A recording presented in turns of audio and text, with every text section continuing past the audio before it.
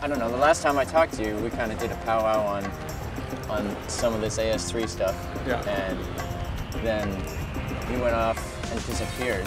Yeah, I really did. I disappeared like from my entire life. I basically quit my life from before. Right.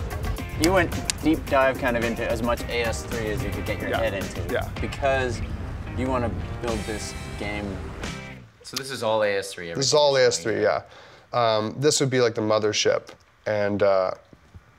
And you would be, as long as you're in this mothership, you'd be shifting through dimensions. And when you look like you're in a dimension you want, you grab onto the front, there's another squeezing interface, and you can pop out your ship, and he can go and explore this world. And for instance, like the world we were just in. And when he's done, he's done exploring, finding things out, he follows the arrows back to the mothership and flies up the butt of the mothership and goes back into this dimensional shifting paradigm. I haven't finished that one yet, but.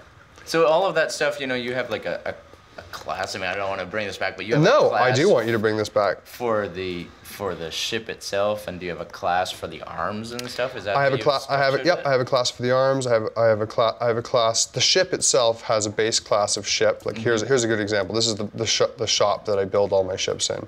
So we've got this ship, we've got all these different ships, and you can swap them out at runtime. You can swap out their skin, you can swap out their engine management system, like their handling, like it's broken down into all these different parts. So I can build, I can turn on, give it an AI brain. Like right now it's got AI, like I'm not controlling it. It flies around on its own and does its own thing. And I can, change to an updated version of Hairdryer Man. Ooh. Or I can go back to manual control and swaps out the brain with a set of keyboard controls instead. So it's taken it from this very small world to something that I can now swap parts in and out, and it's given me the flexibility to build it out into this larger thing. So I'm really just starting on this journey, but basically, thanks to you for teaching me this stuff, and it's been endless amounts of fun. I feel lucky to have any part in the production of Hairdryer Man, to Sweet. be honest with you. You'll be in the credits, dude.